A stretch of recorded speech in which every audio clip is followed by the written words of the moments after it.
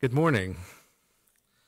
We'll combine our announcements with our welcome this morning so that we can proceed with our service. And there's a few things to share this morning. And so I welcome you in the name of our Lord and Savior Jesus Christ, and look forward to our opportunity to honor him today in this worship. I wanted to remind everyone that next week is July 4th. And so for the 4th of July, that is our sacrament service. Our brother Vic Monroy will be speaking. We'll have a priesthood meeting at 9 o'clock until about 10:15. We'll have our worship service at 10:30, same time as this week. And then for all are invited to a cookout at the Carricker's house after in the afternoon from 4 to 8, or as long as you would like to stay. Again, we have some handouts, which I think I left in the basement, that we can give with directions to the Carricker's house if you need directions. But the congregation will be providing meat and buns and paper goods as normal. And then if you could bring a side dish or dessert, those are welcome. Last week was our first week with masks being optional. The World Church gave us the permission to do that. And again, if you are not vaccinated or feel that it's important for you to wear a mask for your own protection, then you're welcome to do that. So that will be up to your discretion in your judgment, knowing that none of us would like to be sick, and none of us would like to make anyone sick. So we'll follow the direction we feel led to do. But it is important that if we feel sick or have been exposed to someone, that we worship from home so that we can protect each other. Today there will not be an offertory, and so if you have tithes and offerings to give today, you can just put them in the back as we leave today.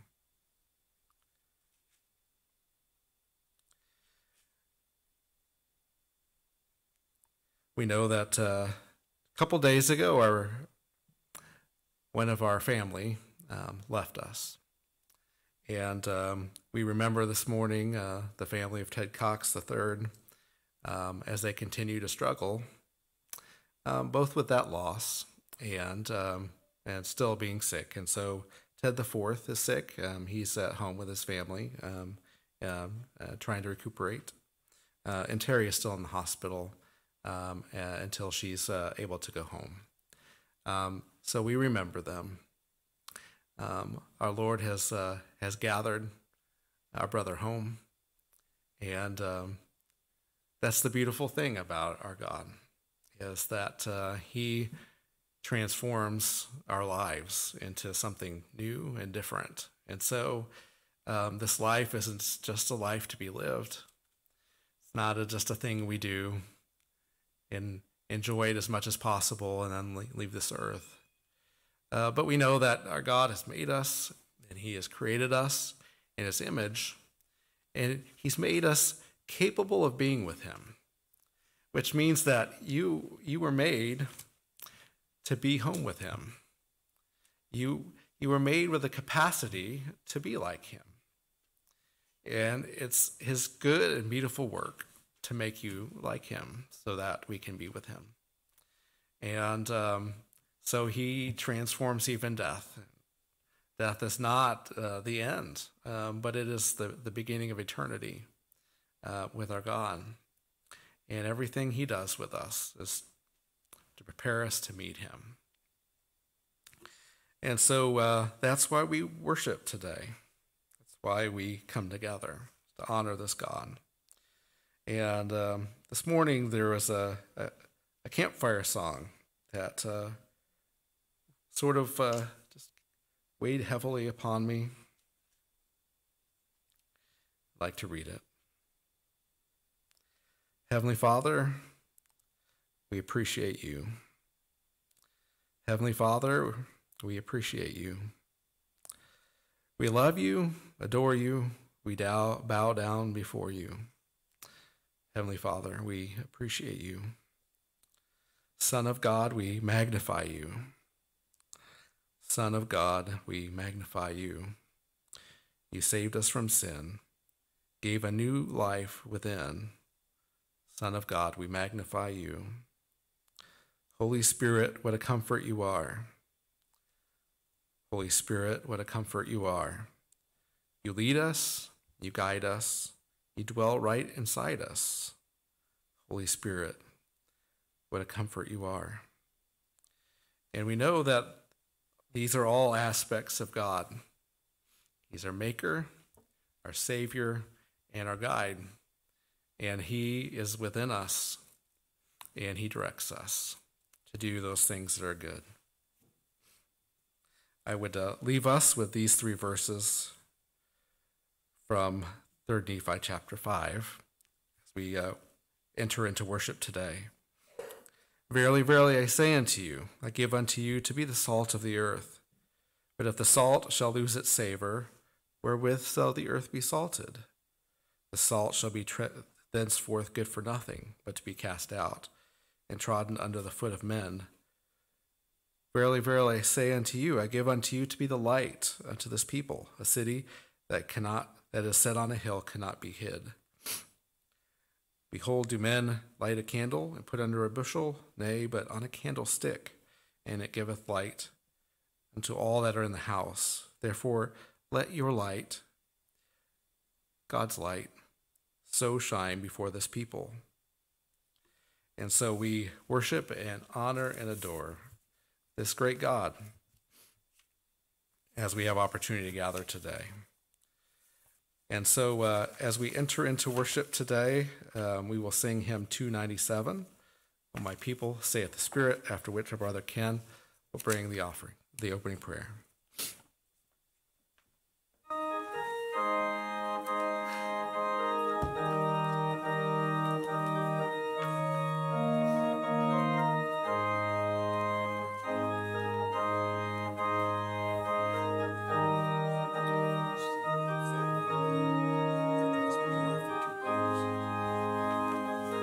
In the front, that's Warren's family.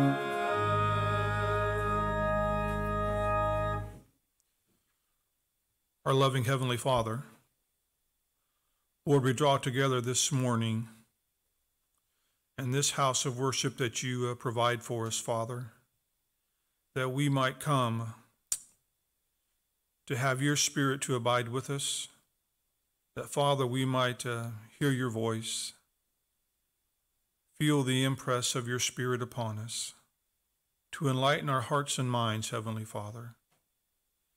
And so we thank you for this beautiful day and this opportunity to worship you. We pray, Father, for our hearts to be softened, that we might allow you to touch us this very special day. Father, we pray and uphold our brother Ron, who will stand this day, Father. Stand and bear witness of our Lord and Savior Jesus Christ, of the beauty of who he is, the promise, Father, that you have given unto us of your kingdom here on this earth. That, Father, we might dwell with thee. That way we have peace within our hearts, and that we would shout with joy, Father, for the beauty that you are unto us. So bless us this day. Bless us whether we're here in this sanctuary, whether we're in our homes, or wherever they might hear these words, Father, that the Spirit would bear witness of the truthfulness of the hour, and that this day, Father, all honor and glory would be unto thee. So we thank you for the beauty of the hour, for the quietness, the stillness, and for the joy, Father, from worshiping you. Bless us as we would lift our voice in song. Bless those little ones, Father, this day who would praise you from on high. For, Father, they are a joy, and how pleasing it is, Father, when no matter how old or young we are, we lift our voice unto you. We thank you, Father, and might we worship this day in the name of our Lord and Savior Jesus Christ, is my prayer, in the precious name of our Savior, even Jesus. Amen.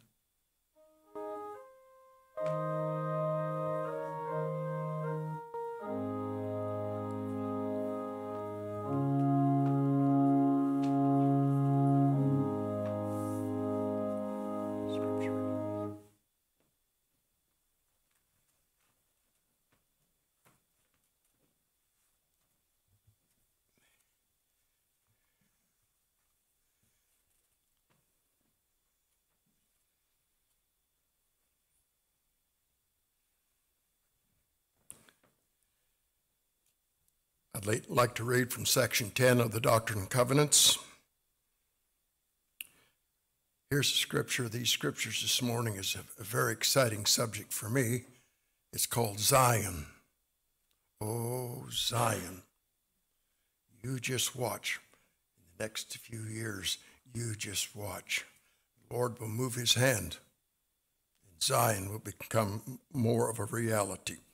A great and marvelous work is about to come forth among the children of men. Behold, I am God, and give heed to my word, which is quick and powerful, sharper than a two-edged sword, to the dividing asunder of bones, joints, and marrow. Behold, the field is white, all ready to harvest. Therefore, whoso desires to reap, let him thrust in his sickle with his might, and reap while the day lasts. Yea, whosoever will thrust in his sickle and reap, the same is called of God. Now as you have asked, behold, I say unto you, keep my commandments. Seek to bring forth and establish the cause of Zion. Seek not for riches, but for wisdom, and behold, the mysteries of God shall be unfolded to you. Behold, he that has eternal life is rich.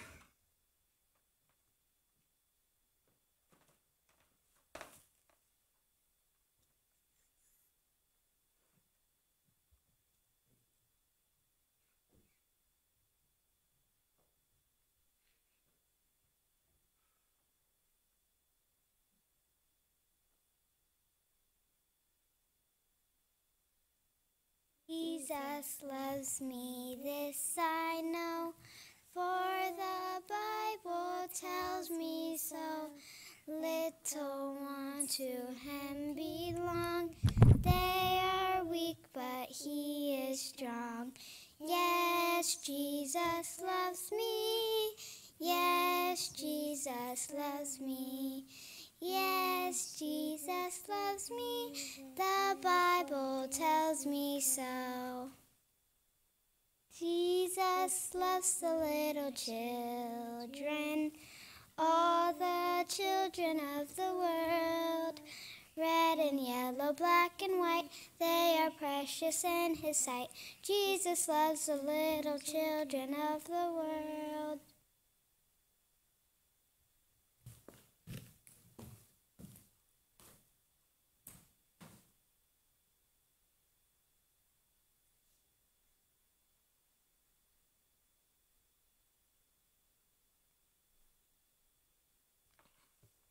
Well, it's sure good to be here this Sunday morning. I didn't know you could sing so good. Whoa, that was good. You both can sing better than I can. Yeah, Jesus does love the little children. And actually, all of us are called to be like little children. And we kind of grow up, and sometimes we take on things that are not all that good. But Jesus loves the little children of the world. He certainly does. It's good to be here. From 1 Nephi 187. And this is what we'll talk about today for a little bit. And blessed are they who shall seek to bring forth my Zion. For they shall have the gift and the power of the Holy Ghost. 1958. How old was I in 58? Well, I won't tell you. I probably wouldn't get it right. Or I might even lie about it. I don't know, But no, I was 14. And my folks and my two uncles prayed a lot about gathering to Zion. And they prayed and fasted, and we would have times of prayer together, as actually there were 4 families, all relatives of mine. Part of them were the Cornish family and part were the Davies family. Whether they should move to Zion, whether they should gather to Zion. When Fred M. was the president of the church, he spoke a lot about the gathering. I'll mention a couple of times in here this morning, there's a little disappointment in me concerning our church, not this congregation, but our church, who seem to have kind of put away the cause of Zion. Let me tell you something. It's more prevalent, more needed today than ever before. The cause of Zion. So in 1959, April of 1959, we moved to Independence, Missouri. And how exciting that was.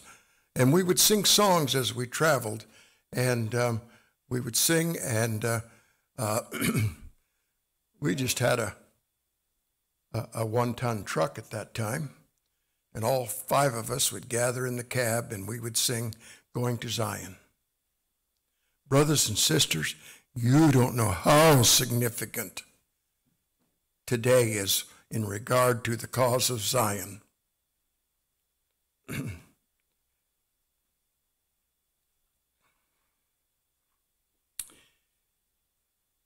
If there was 2 things that would describe the reorganized Church of Jesus Christ of Latter-day Saints, if there were 2 things that would describe them, there's many things that you could say that would describe them, but 2 things that described our church. It was the cause of Zion and the new covenant. The new covenant being the Book of Mormon. That was 2 of the major things that we were to bring forth. And that's what I want to talk with you just a little bit about. Section 36 is a good section to read about Zion. you can, this week, read section 36. Genesis 7 and section 36 are pretty much the same. Okay.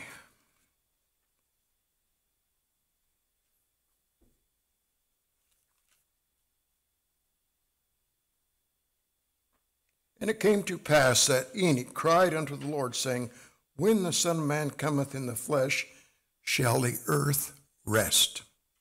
And the Lord said unto Enoch, Look. And he looked and beheld the Son of Man lifted up on the cross after the manner of men. And the Lord said unto Enoch, As I live, even so will I come in the last days. Brothers and sisters, this is the last days. And even so I will come in the last days, in the days of wickedness and vengeance, to fulfill the oath which I made unto you concerning the children of Noah. And the day shall come that the earth shall rest, but before that day the heavens shall be darkened, and a veil of darkness shall cover the earth, and the heavens shall shake, and also the earth. And great tribulation shall be among the children of men, but my people will I preserve, and righteousness will I send down out of heaven.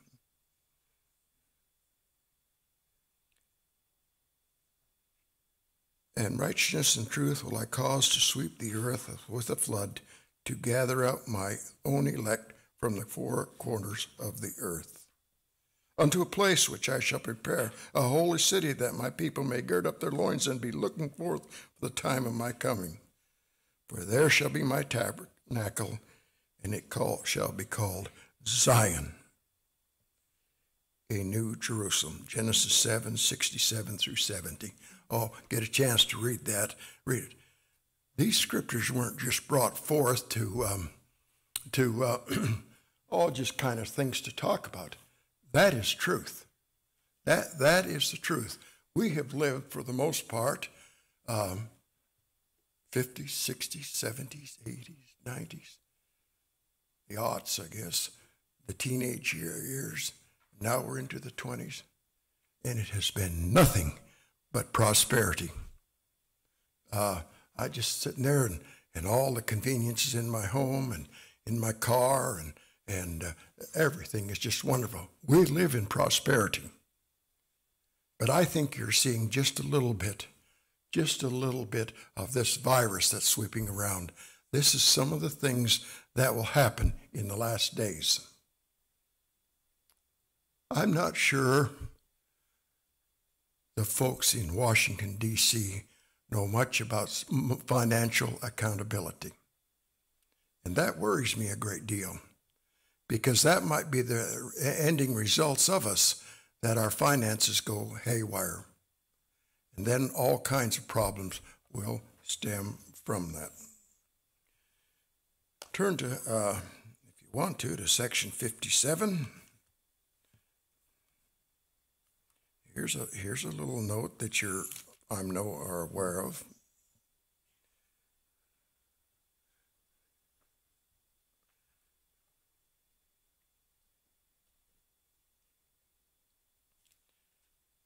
Hearken, O ye elders of my church, saith the Lord your God, who have assembled yourself together according to my commandments in this land, which is the land of Missouri, which is the land which I have appointed and consecrated by the gathering of the saints.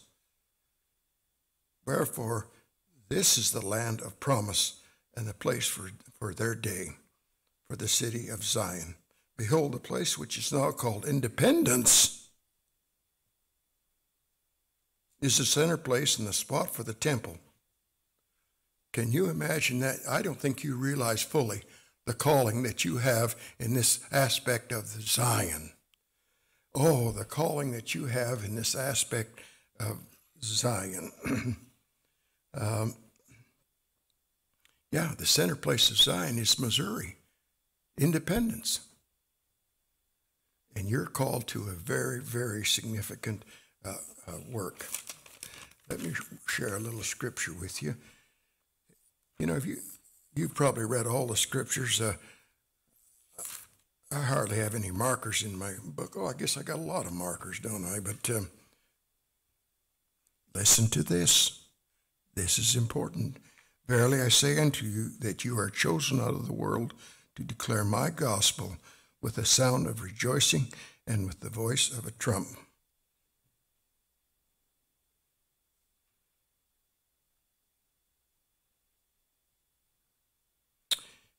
Sorry.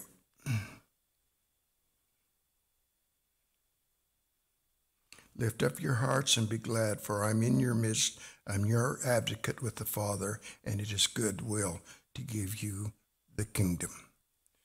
Your calling, you are chosen. You are chosen for this day. Oh, I believe that. You just don't happen along in life and stumble along and do this and do that. You're chosen. You're chosen to be an advocate for Christ and the Father. You're chosen to spread the good news. Zion is for the pure in heart. Zion is for the righteous. Zion is where there's no poor among them.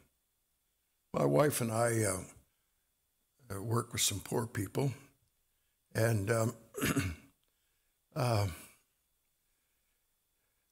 we've got plenty.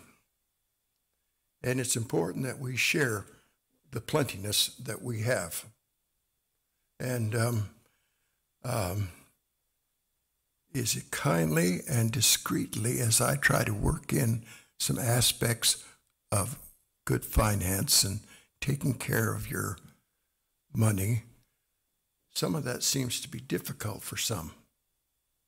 And when I was a boy, I got 25 cents a week in allowance. 5 cents of it went in the piggy bank. And that was just automatic. Of course, that was taught to me. And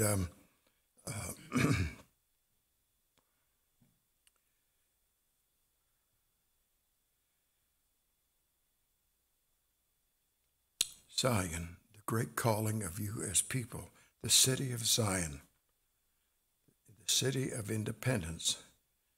Zion is both for the spiritual and the economical.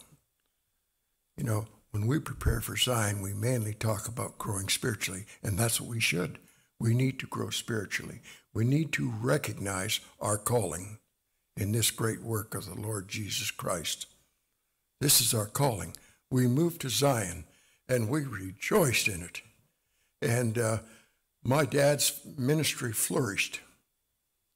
And Zion was a part of our life.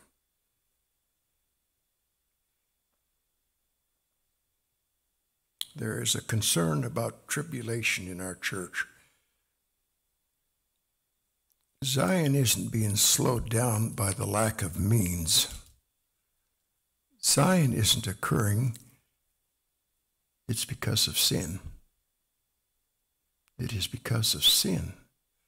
And we need to kind of be aware of that. It talks in here on some of the sin is get rid of those idle thoughts in your life. Well, I'm a little guilty of that. The work of the Lord is far more than making money. I'm a little guilty there. And I was just talking to Howard, and we've both been in the church, and we both worked in the church, but we both worked all the days of our life to provide for our families. Yes, you need to do that. But it's not really about making money. It is about serving the Lord. I had a little incident when I was about the size of the smallest little girl there. Mother made some chocolate chip cookies. Have you ever tasted chocolate chip cookies that have just come out of the oven?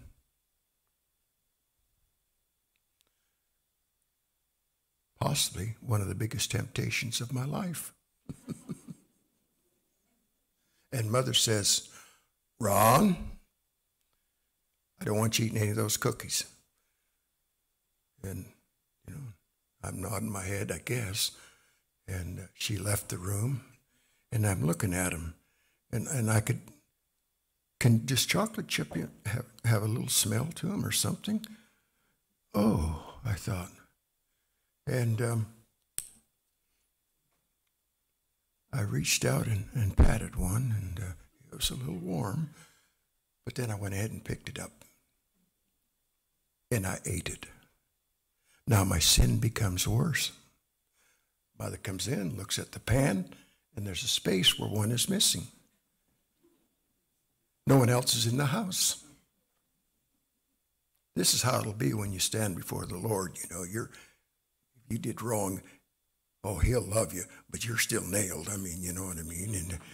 And she says, did you eat one of those cookies? And like I said, my sin got worse. And I said, no. She picks a mirror up off the couch, or off the cupboard there, and she holds it up to my face. Well, there's some chocolate chip, you know, on my face there.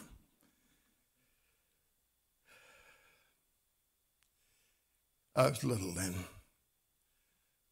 But, yeah, as elementary as it sounds, tell the truth. Don't be telling lies or anything close to being a lie or exaggerations. Tell it how it is. Jesus wants you to do that. He wants you to be a part of his kingdom. He wants you to be obedient. Obedient. He wants you to be disciplined. And that is very important. Listen to this here. Okay, this is in, study my notes here, section 83. If you've got your Doctrine and Covenants, section 83. Boy, you know, when I was studying at length about Zion, I don't know how many times it's mentioned. 50 times, 70 times. It is just endless. And anyway, in section 83, verse 7,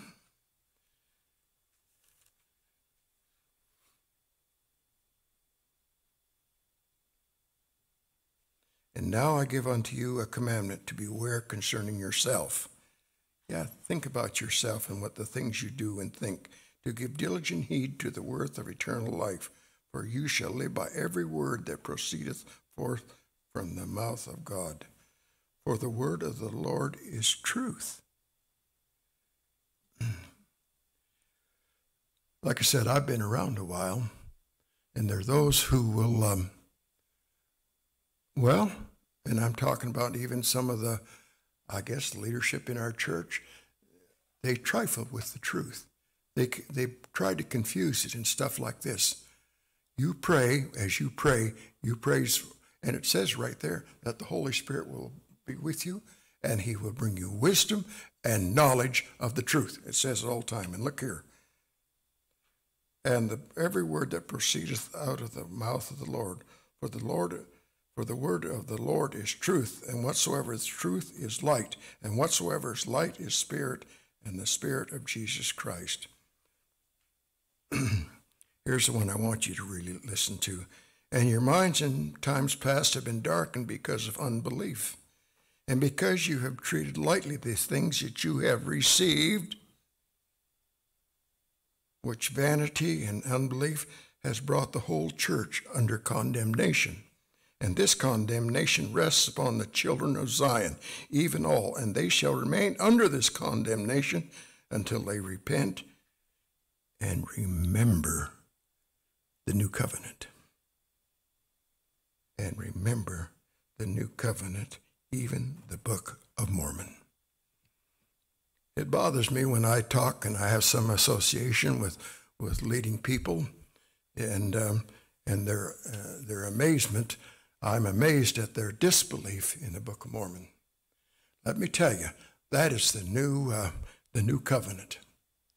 And if you want to be a part of the kingdom of God, you will need to love God and love people, and you will need to know and understand and believe in the new covenant, the Book of Mormon. The Book of Mormon is easy to read. The Book of Mormon is easy to understand. And it requires a great, great belief on your part. Zion, we come down in 1959 and we're looking around. We're out here on a church farm out here north of Green Valley. And now I look around, and I farmed even at Atherton, 6,000 acres at Atherton. You know how when those saints bought those? Do you know when they started building the auditorium, the sanitarium, the home for retired people? Do you know when all that was occurring? Oh, it was occurring in the 30s when people didn't have any money. But they believed. They believed in the Lord, and they believed in Zion, and they believed in the center place. And his word was gospel to them. And lo and behold, I think it was in the early 50s, the auditorium was finally paid off. World War II had occurred. There was lots of reasons not to pay these things off, but they did, because they had the Spirit of God with them, and they recognized the importance of the preparation or the cause of Zion, to prepare and to make us ready for the cause of Zion. Oh, the sanitarium's gone, the old folks' home's gone, the 6,000 acres at Atherton's gone, the 2,000 acres at the Little Blue is gone. And when the Atherton land came up, I fought for us to keep the land. When you do the work of the Lord in the 30s, there was hardly any money, and yet we were so blessed. How could we pay for that auditorium, or pay a big part of it and then? And buy that land and do all of that in the 30s when people were working for, what, $1 an hour, if that? And how could they pay for all that? And then today, with all our riches, we've got to sell it to pay our bills. That's called following the Lord. That's called being in touch with the Lord and loving him and him loving us and following in his ways, and he'll bless you like you've never been blessed before.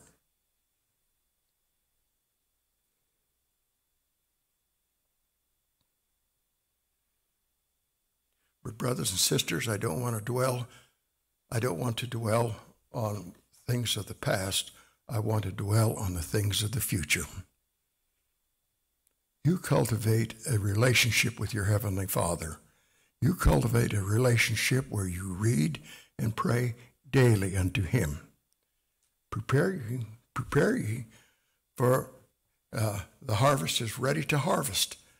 And we need people that will reap with their sickle and reap with all their might to bring about the preciousness of Almighty God.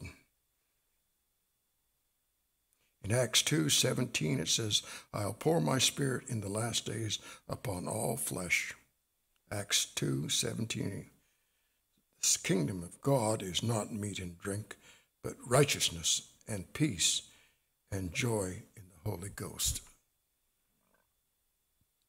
I don't know how many of you are familiar with our church. I love the church, and I love the leadership, too, of our church. But our church became divided. Now, if the Lord is anxious to bless us, if we call upon the Lord and his Spirit will attend us, and he'll lead us into the right way of things, then what's the problem? Let me tell you something. There's three things that can kind of deter us from being with the Lord. One is seeking for money. And people that become rich, and there's nothing wrong with becoming rich. Abraham had cattle on 1,000 hills. There's nothing wrong with becoming rich, but sometimes it's what's due you. Really don't work for money so much. Work for the kingdom of God. That's one problem, is money. A second problem is sometimes people that have tremendous physical attributes. They can play sports, they can be movie stars, they can do this and they can do that. They're so self-confident, they're so independent that they don't need the Lord. You need the Lord. You need the Lord a whole lot, and you need to be dependent upon him.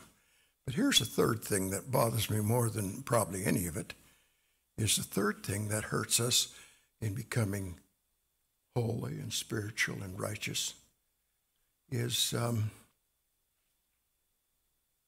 there's men and women that are very, very intelligent.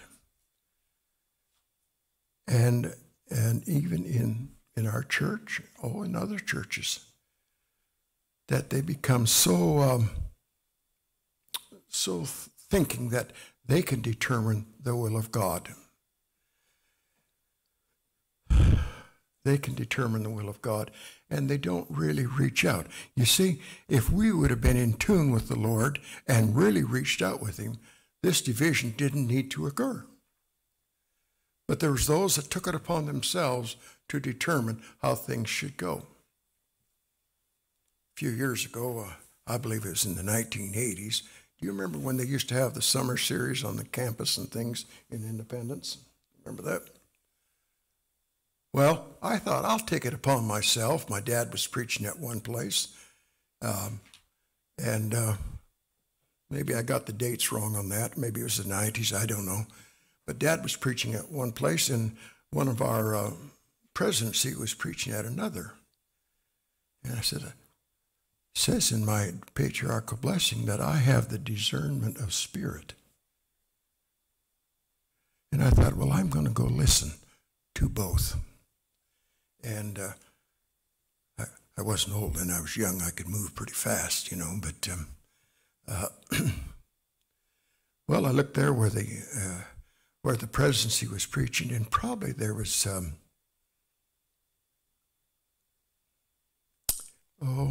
200.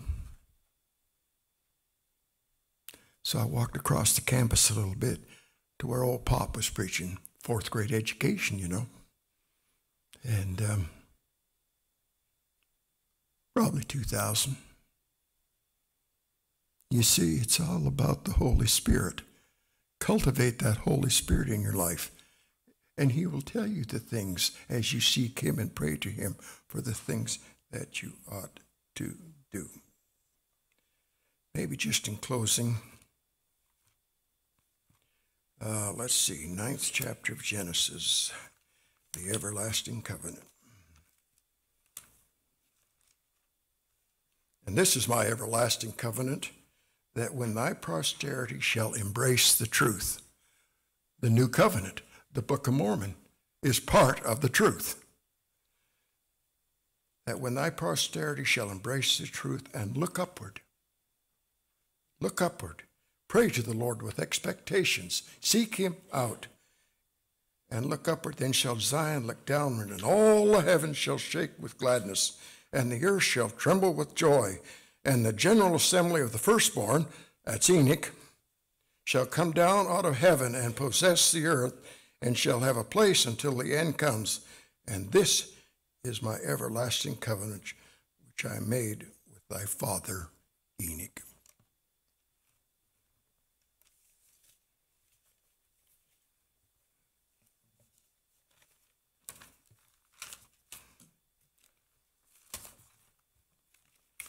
Oh, we're going to sing again? Oh, my.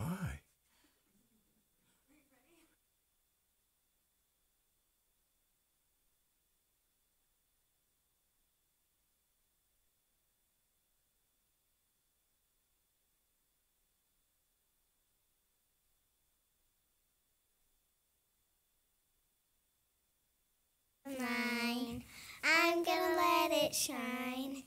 This little light of mine, I'm gonna let it shine, let it shine, let it shine, let it shine. Won't let Satan it out. I'm gonna let it shine. Won't let Satan it out. I'm gonna let it shine. Won't let Satan it out. I'm gonna let it shine, let it shine, let it shine, let it shine. Hide it under a bushel. No, I'm gonna let it shine. Hide it under a bushel. No, I'm gonna let it shine. Hide it under a bushel. No, I'm gonna let it shine. Let it shine, let it shine, let it shine.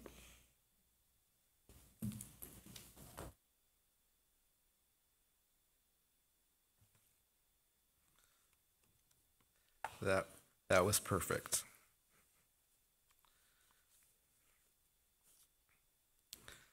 I give unto you to be the salt of the earth. I give unto you to be a light unto this people. Let your light so shine before this people. As I was pondering that scripture this morning, I did a little bit of looking and reading. I felt like I didn't understand it very well, and so that was in reference to the sacrifices that the Jewish people used to make unto the Lord. And we know that the sacrifices, the ordinances that were put in place before Christ came were in similitude of him. And there was a meat offering that was given. But if you burn meat just by itself, it doesn't smell very good. And so the priests were instructed to salt the meat so that when it was burned, it had a sweet savor unto the Lord. And so that's what the gospel is to us. Is the gospel of Jesus Christ. It introduces the sweetness of him into our lives. And we know that what our God wants is he wants our hearts. He doesn't need a body. He needs our heart. He needs a willing participant, a servant. And so, as our brother Ron has shared, we have that opportunity to commend Jesus Christ unto others, so that that sweetness becomes a part of their life. And let it shine. Let us stand for him in all that we do. We never know what that light shining in our lives how that will serve others. And so we'll close our service this morning with hymn 283, The Spirit of God Like a Fire is Burning.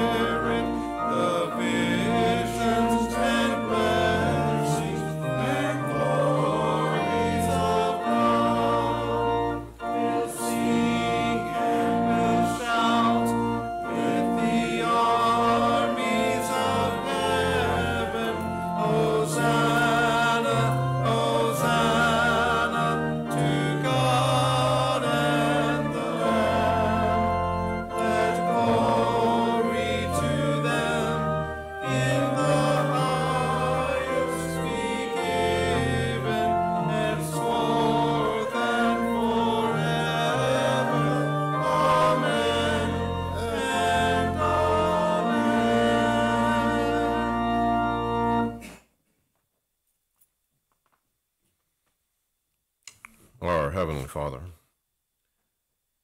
we are thankful for the gift of life and for this time and history and the fulfillment of Scripture in which we find ourselves. And we're thankful for being reminded this morning of the call to Zion and of the call to your kingdom,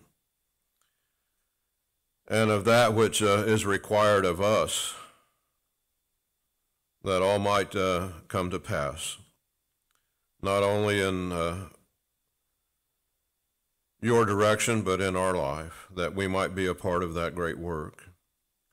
And so, Father, I would ask that you would bless these, your children, with a blessing of strength, both physically and spiritually, that those things in their life might not be distractor to the point of our faith faltering and our belief faltering in thee, but rather that through your strength and through that which you would work in our life, that we might indeed bear witness of those things that we know to be true, and that the love of your Son might shine forth through us as a light upon a hill, that others would see.